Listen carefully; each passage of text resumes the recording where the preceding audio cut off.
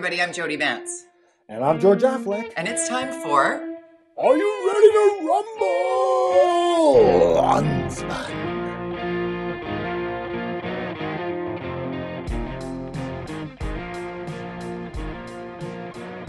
Drop it like it's hot. Drop it like it's a writ.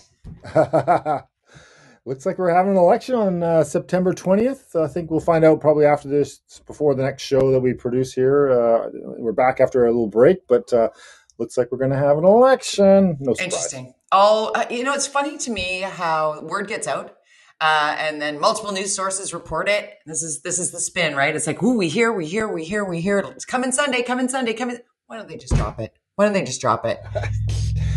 I'm sure there's some kind of math behind it. There is math behind it, obviously. They want it on a certain day. You drop it on a certain day. You make it happen on a certain... But it's a thing. Here we go. The speculation beginning. I heard Jagmeet Singh, federal NDP leader, this morning on radio. I heard the Conservative leader, Aaron O'Toole, on this morning. Like...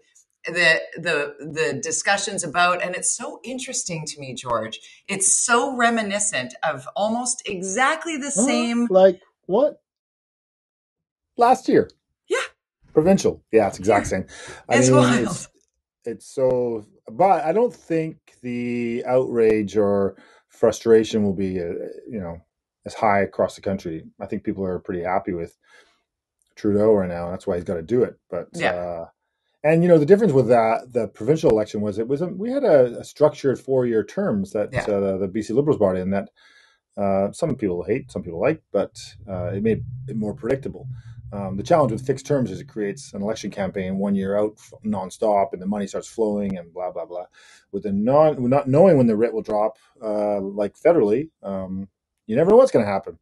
And so, in fact, sometimes being unpredictable can save taxpayers money, I think. I like you don't that. have this sort of ongoing 1 year campaign. You're sort of either always in election mode, or you just kind of, when the writ drops, it's go time, and you can always expect it to drop in year 4, year 5. But now we're in what are we in year 3, 2 and a half? 2 and a bit. What was it? Two and a bit. Yeah. So that's pretty early. It is pretty early, but yet, when you do the math on. As was likely the case here, if you pulled back the curtain, provincially speaking, and it was Saskatchewan, right? That also held an election in a pretty deep part of the pandemic. I mean, that was but Elections BC said, we can hold a safe election. Elections Canada for likely, have a similar perspective on this. And certainly people are out and moving around and feeling confident. We have vaccines now. Last year, we had no vaccines. We didn't know what the future held. No. I think it was much more risky for the NDP to do that last year. And in fact, because they couldn't predict the future, they probably would have done, I think we've talked about this before, just as well this year if they'd waited. But they didn't know how well things would go. But I think they probably could have lasted another year and pulled off another majority.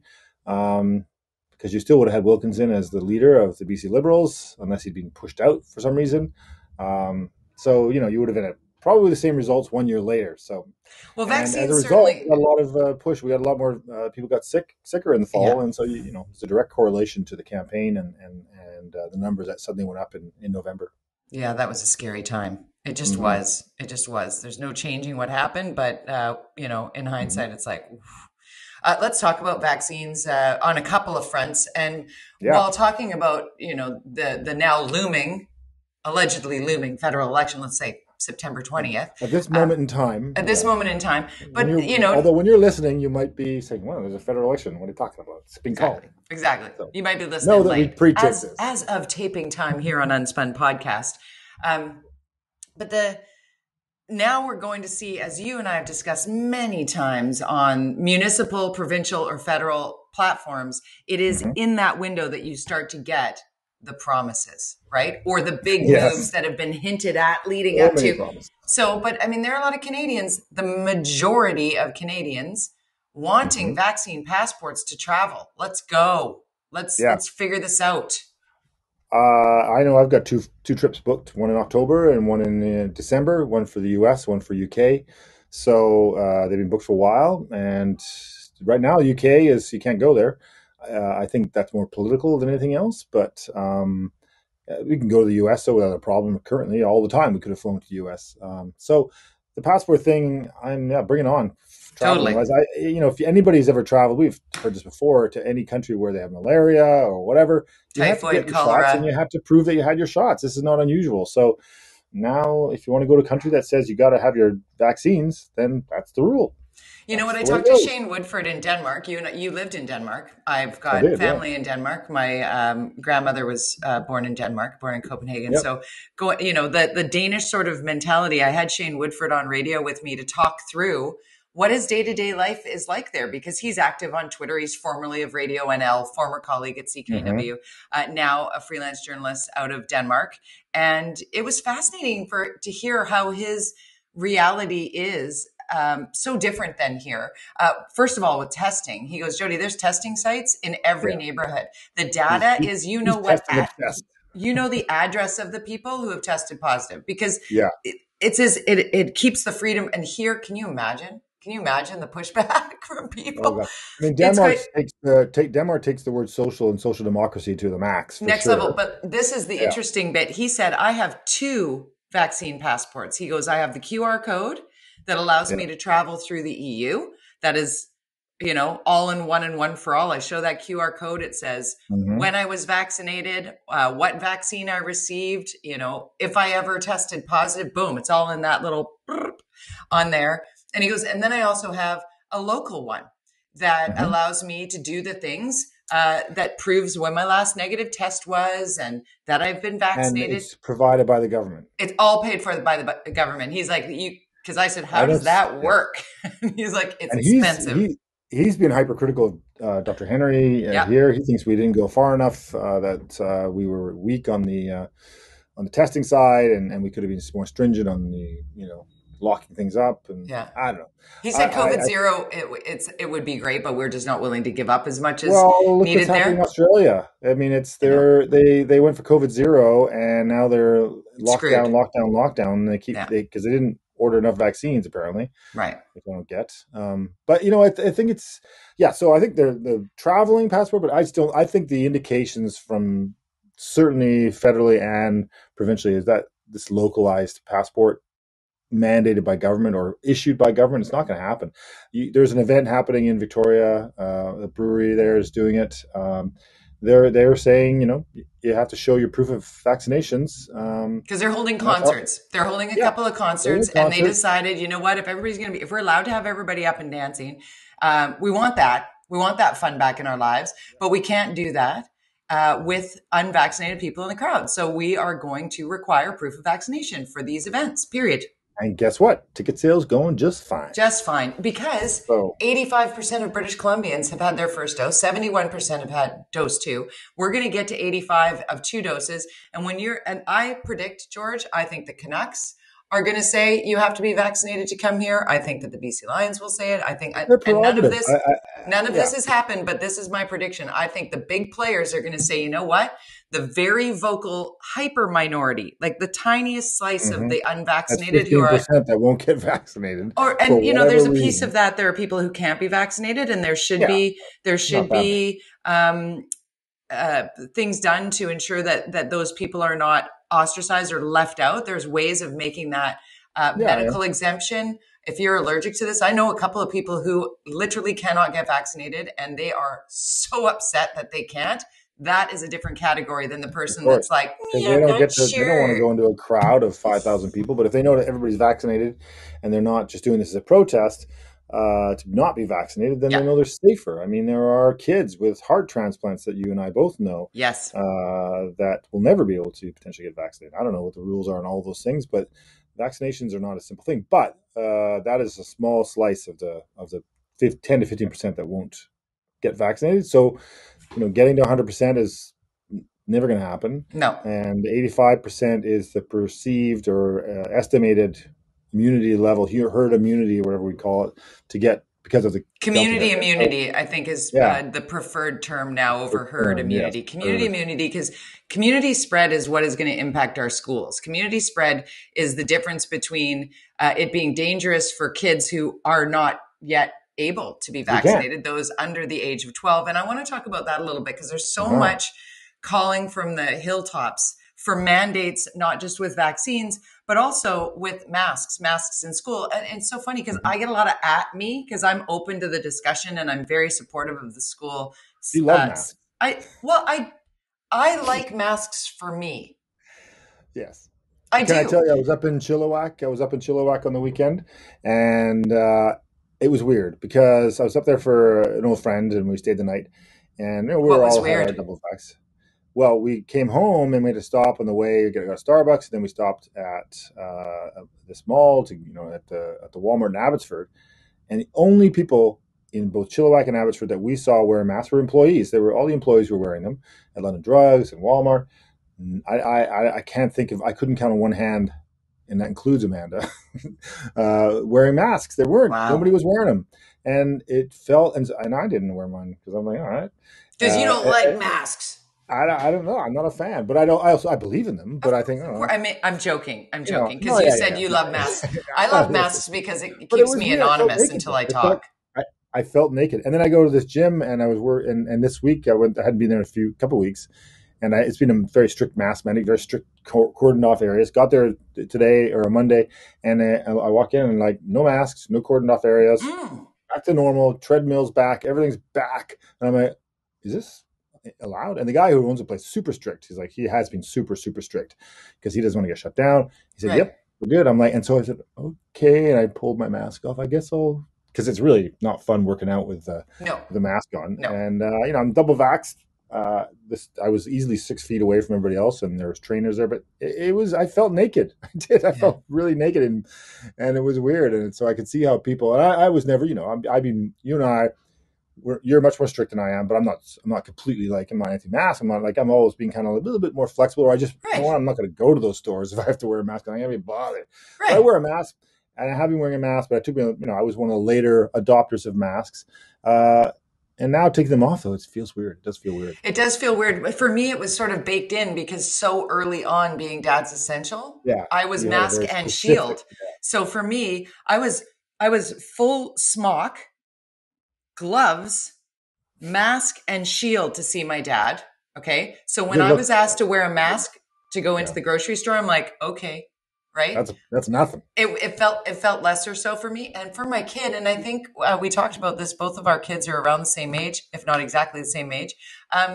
It was never a conversation with him. He's like, school gave us these masks. We wear them all the time because it's easier to just leave them on than it is to take them off and put them on, and I'll forget them, I'll drop them or whatever. We got into a routine of cleaning them on the regular. I thought we'd use disposable masks all the time. Turns out we don't. And he just wears them. We have our little mask bowl of clean ones and then mask bowl of dirty ones. Right. And then, wash them every day. It's not that hard. But people who are like, it has to be a mandate. Dr. Henry has said 1,000 times over that mandates don't work. And what really needs to happen is people just need to do it. And that's about the fact, okay, so, I am, and this is, and we talk a lot about this, about the numbers. So we got these crazy case counts where like 2 or 3 times more than Ontario. Are we usually ahead of Ontario on these numbers in general throughout the pandemic? I think we are, but they were going crazy a few months ago. Now we're at 450 cases, something like that yesterday. 534, I think, was yesterday. So, and the majority of them, yes, are in the central Okanagan. But you know what I noticed yesterday in going through the numbers? They're going up everywhere. But the most important part is going through the numbers, and they're going up everywhere. Hospitalizations are not spiking along with the cases. So what should we do?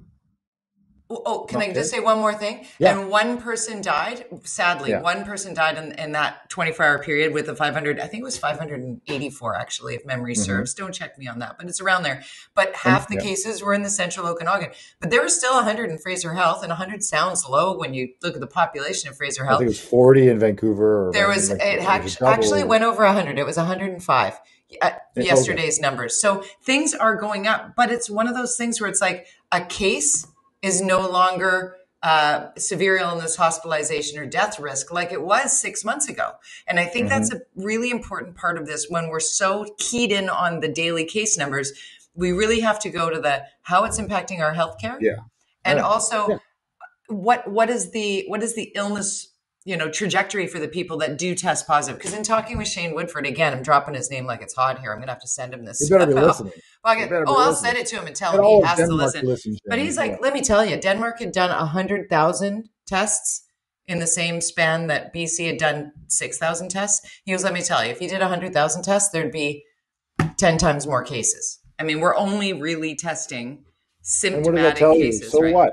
How many people in the hospital? That's the only exactly. How many people are dying? Yes. I don't understand his obsession with the counting. I never understood it. I know that some people are.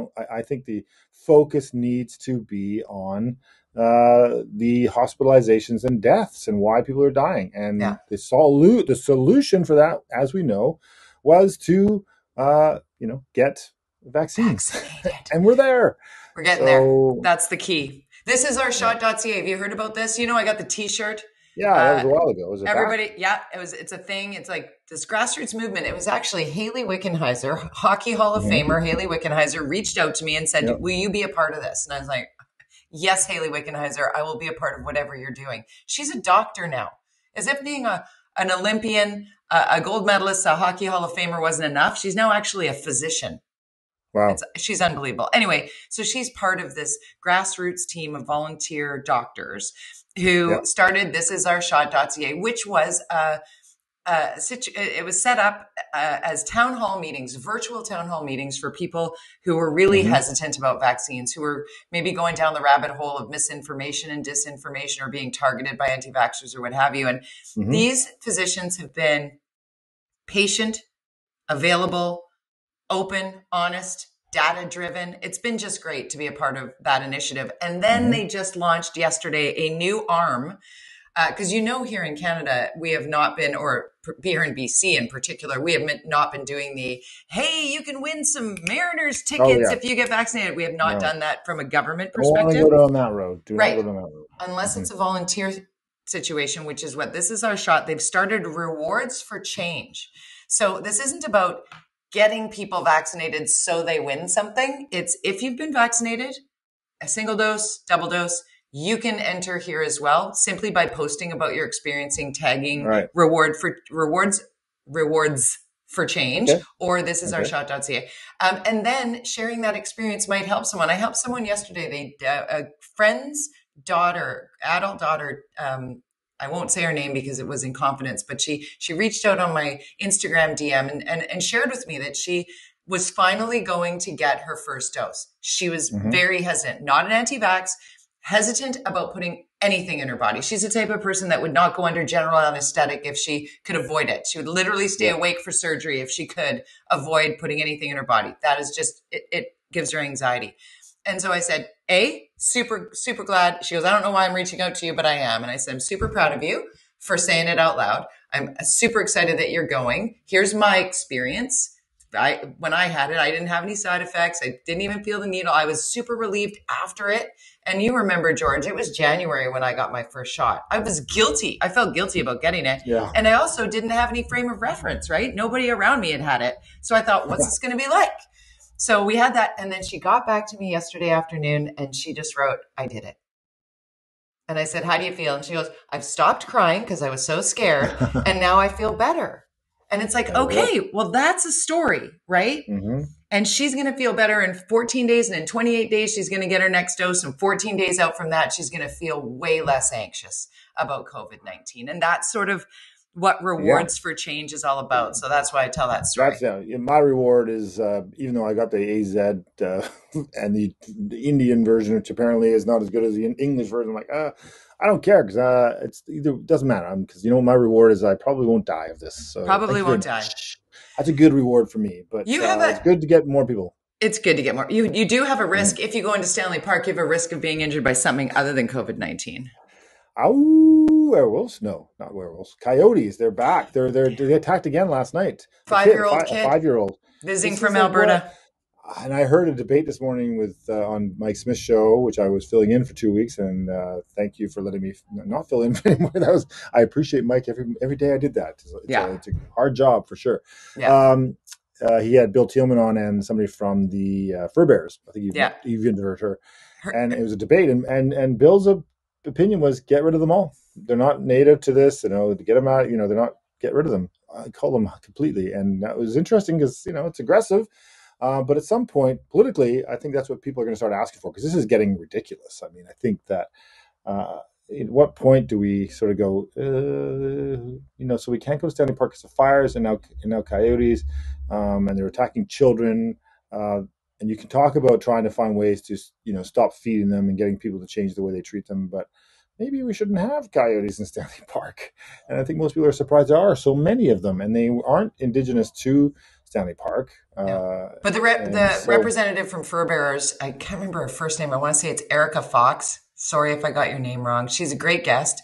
And she vehemently disagrees with Bill Thielman on the subject of euthanizing as many as you possibly can, because her point is they're going to come from across the street. Like, you can't get rid of every coyote in all of the Lower Mainland. When people say they're not indigenous to this part of the world, they have been here for a long time. I see coyotes walking up and down our streets here in Kitsilano in the early morning hours when I was Bill's working at breakfast television. They haven't been here that long, but I don't know. Here's where science should really push the agenda and let the experts tell us what we should do. But at this point, I agree. Conservation officers, because our parks should be safe. I would argue that there should be proper trash containers in Stanley Park, which they're not. Wait, are you asking the park board to do something? Oh, right. Wrong department. In fact, even ask the city to do something. How about that? But wait, at least it'll go through a new filter, won't it, with the new Auditor General in the city of Vancouver? Well, not the park board, but the city has a new Auditor General, which was kind of that was a big deal at the time. And I saw the press release that came out, and every single councillor was quoted in the press release. Yeah. Colleen Hardwick was the one that really pushed hard for this. I talked about it when I was there. It could also be a nightmare for bureaucracy, potentially. But it's funny. I think Colleen must be away because there was no kind of press conference. There was no kind of, she pushed it out a little bit on Twitter, but I think they might have timed that on purpose. While she was on vacation? Yeah, to make sure she didn't get the glory that she probably, deserved for Can we talk pushing quickly? Hard on this. Timing wise, we're short. So we're hopefully an Auditor General in the city of Vancouver is going to bring some much needed transparency and some much needed prioritization of the budget that you and I have been calling for 133 episodes of UnSpun podcast. I really hope it actually does something, because it's costing us to hire somebody to do this. So I would like that city officials would be able to do this without having to hire somebody to watch this and do the math on it. But here we are. Your neighborhood, George. Yaletown, just up the road from you, Granville Entertainment District, a place that I have said I have not felt safe for years. Now we're being warned by Vancouver police about an uptick in sexual assaults in and around that area. And, Amanda brought this to my attention and yesterday, and so I tweeted it out, and it's got a lot of pickup, a lot of interest, and then some people. Amanda got into a bit of a battle, and she blocked this guy because she's like, because the numbers are shocking, because it's gone up double what it was 2 years ago, and that makes no sense because we've been in a pandemic, so there's nobody on Granville Street, so you can't even say it's because of the nightclubbing and the partying.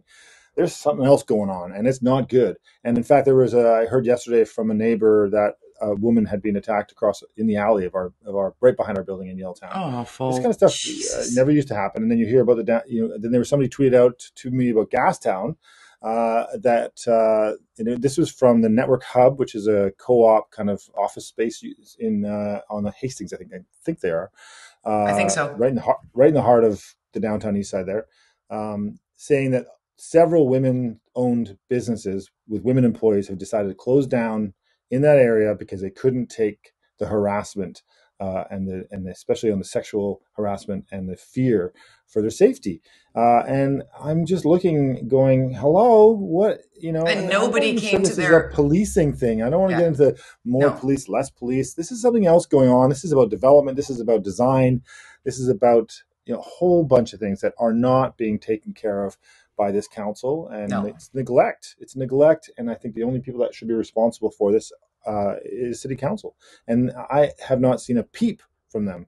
They finished up about 2 weeks ago, and they've gone dark. You know what? You work 365 days for us. They don't get time off, and I want to hear from this council on this issue. This is not appropriate that we're seeing this kind of level of increase in sexual crimes in the downtown. And that women-led businesses are closing down. Our council is the majority of women. Let's go, ladies. Let's lift each other up. Let's focus in. Maybe it's kind of been missed because it's a busy time, but now hopefully council is aware, and these women-led businesses can get the support that they rightfully deserve. I mean, come on. I mean, speaking of support, if I may, my middle this week. We were very in favor of balconies, and that's great that they built more balconies, and they did that. But I mean, in the meantime, all your other things that you've been spending so much time on as a council, you've neglected some of the key things about things like safety. This is something that is your role. Cleanliness, safety, security, potholes. I dipped through 3 potholes on my way down my street, and then they're telling me I'm going to pay more to park in the spot I already paid for. There's a lot to unpack there. No shortage of things to talk about.